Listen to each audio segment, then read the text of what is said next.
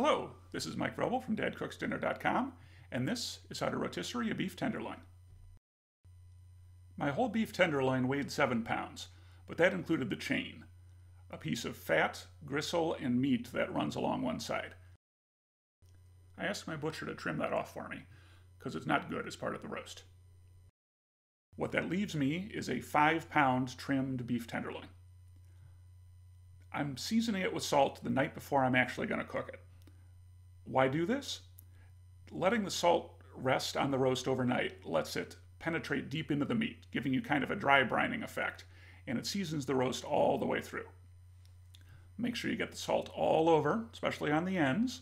I set it on a rack on a rimmed baking sheet so there's good airflow and I catch any drips. And then I move it into the refrigerator where it will rest until tomorrow.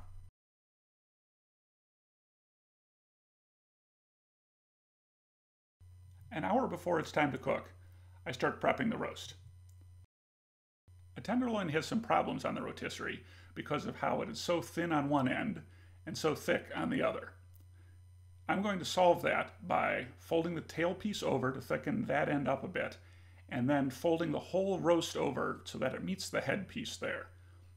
I'm going to cut at that bend right there and truss that piece up against the other one, giving me one thick and relatively even roast.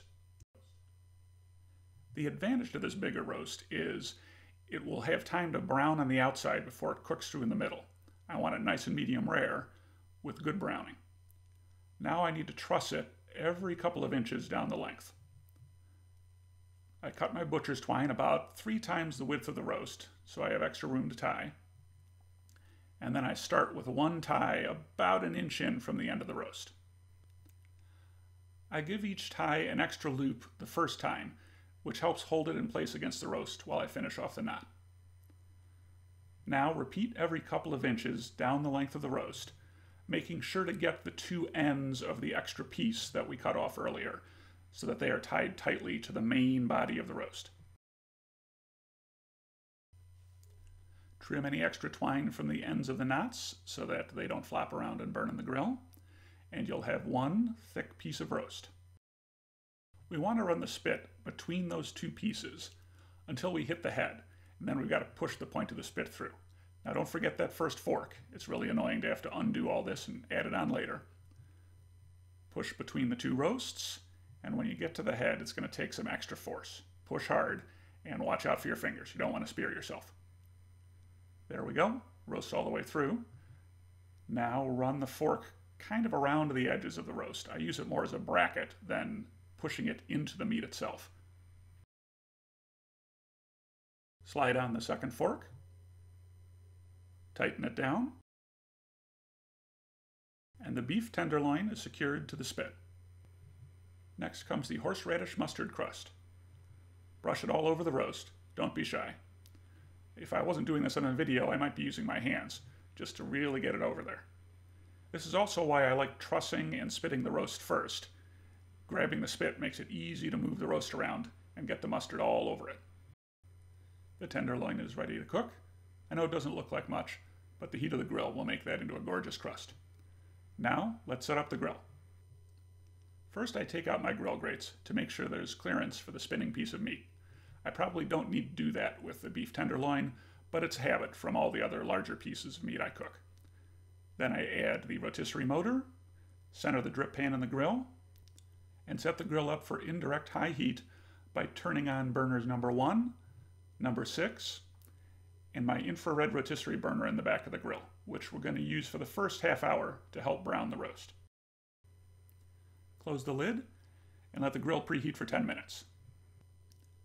And now it's time to cook the beef tenderloin. Plug the spit into the motor. Make sure it's sitting properly in the notches on the side of the grill.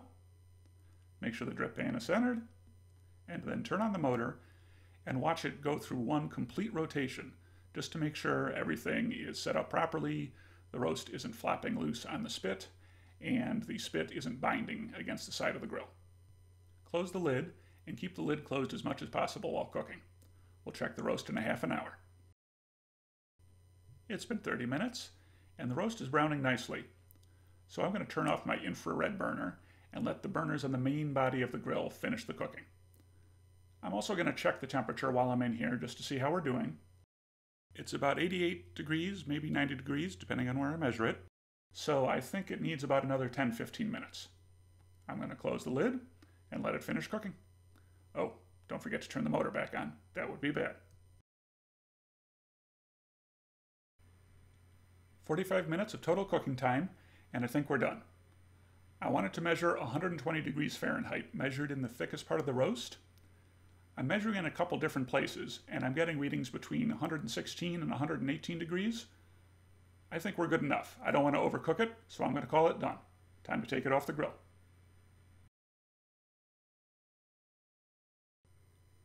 The first thing you need to do is get the roast off of the spit and get the trussing twine cut away from the roast. As the roast cools down, that mustard crust is going to harden, and the longer you wait, the more of that crust you're going to lose when it sticks to the spit or the trussing twine. Be careful with that spit. It is a branding iron right now. I set it down on some hot pads just to make sure it doesn't leave marks on my counter. The trussing twine can be difficult to find. Sometimes it buries itself inside the crust. Once you find it, snip it once, and then unwrap it and pull it loose from the roast. This will leave most of the crust on the meat, but no matter how careful you are, some of it is going to stick to the twine, so don't sweat it too much.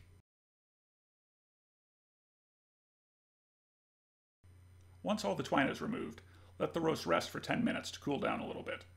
Hot off the grill, all the fibers in the meat are really tight, and it'll just squeeze all the juices out onto the cutting board.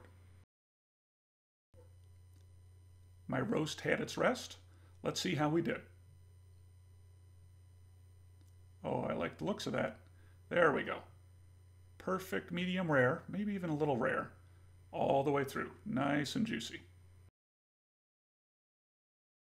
There you have it. One beef tenderloin on the rotisserie with a horseradish mustard crust. This has been Mike Vrobel from DadCooksDinner.com. Thanks for watching.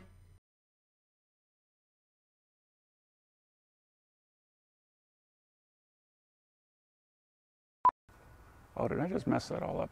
I did just mess that all up.